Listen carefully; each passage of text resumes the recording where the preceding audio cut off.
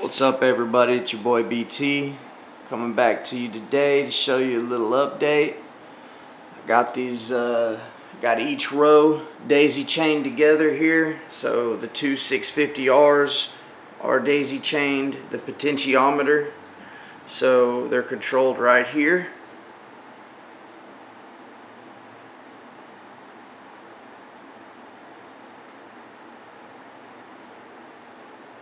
Did that just with 16 gauge wire.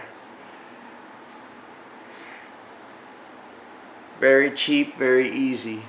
Positive to positive, negative to negative. Pop the potentiometer off the light. It's put on with sticky tape.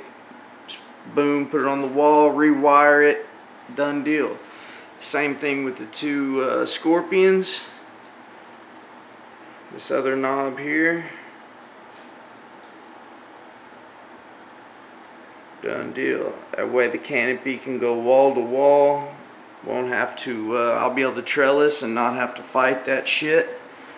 Then we have our 350Rs, same thing.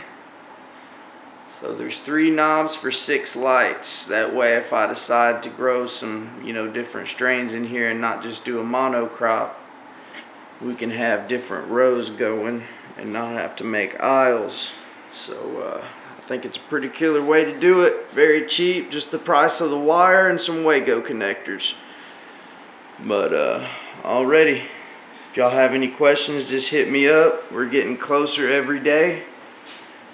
And Monday I'll start setting up the floor flex stuff. Alright, BT, over and out.